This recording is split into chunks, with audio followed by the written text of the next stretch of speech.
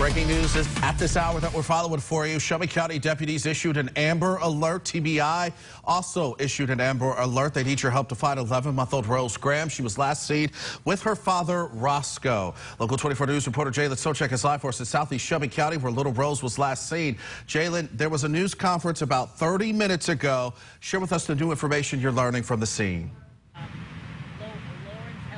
And John, officials are calling it a desperate search this morning for 11-month-old Rose Graham. On scene, they have an emergency response team set up here at Low-Rance Elementary. This is about 2 blocks away from where Rose was taken. Shelby County Sheriff said little girl is in danger. She was taken by her father, Roscoe Graham. Graham is armed and left with baby Rose on foot. Officials say he is suicidal. They don't know if Roscoe is still on foot, so they are continuing to search this area of southeast Shelby County where she was last seen. They have canines out here. We've seen about 2 ATVs on scene.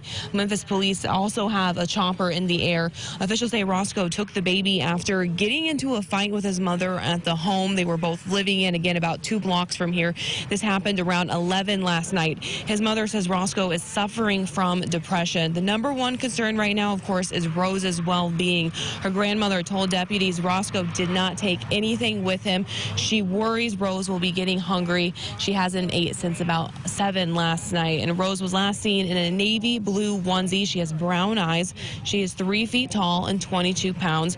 Roscoe is 25 years old. He was last wearing blue denim jeans and a white T-shirt. He's 5 feet 11 inches tall and 185 pounds. Officials warn that Roscoe Graham, again, is armed. If you see either of them, call 911 immediately. Reporting live in southeast Shelby County, Jalen Socek, Good Day Memphis.